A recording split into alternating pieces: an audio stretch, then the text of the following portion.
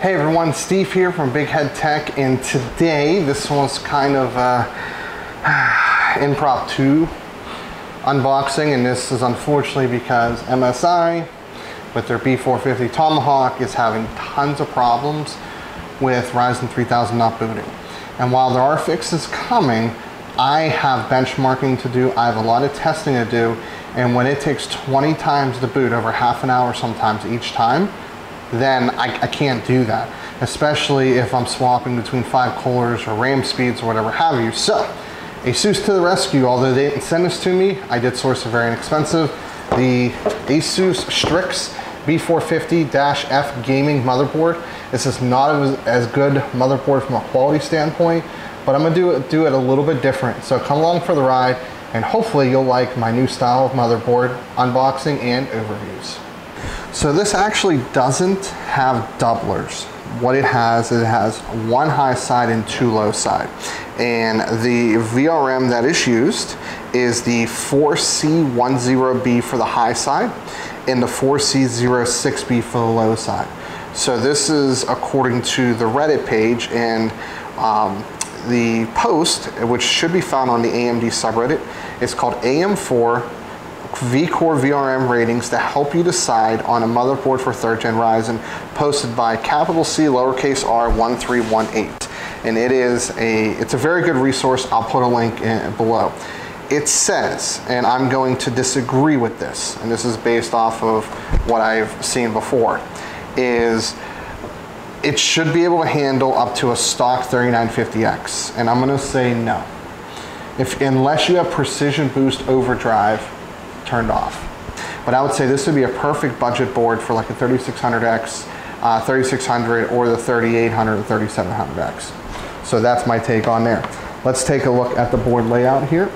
So we have 2 fan headers up here, 1, 2, 4-pin, 2 down here, and 2 down here. So total of 6, which is a lot.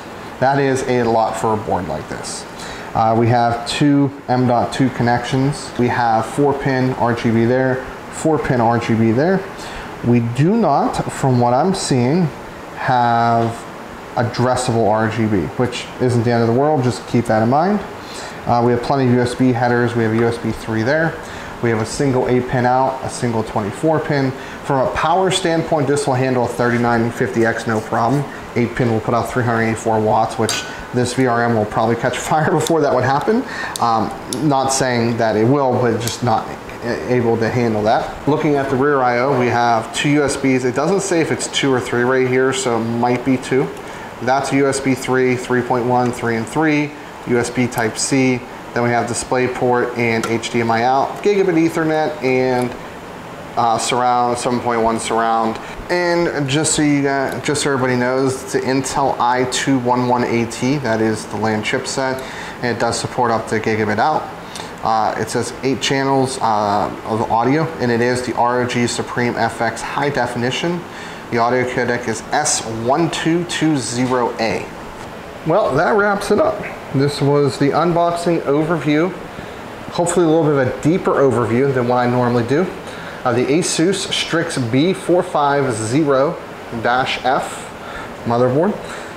At its price point, it's not an easy recommendation, but given the issues with the Tomahawk board at the time of filming, it's really not a bad alternative. Yes, the VRM and VRM cooling is not as good because that's a true 4-phase rather than using multiple low sides to keep up. But for a lot of the people that are buying like 3700, 3000Xs, 3600, 3600Xs, it's probably going to be fine. Might run a little warmer than others, but it has a lot of features to go with it. So that's it. If you want to buy it, link in the description below. If you dislike the video, hit the dislike button. If you don't, get subscribed, leave a comment, hit a like. Buy this. It'll help me out a lot. And as always, this is Steve from Big Head Tech, and I'll see you later on down the road.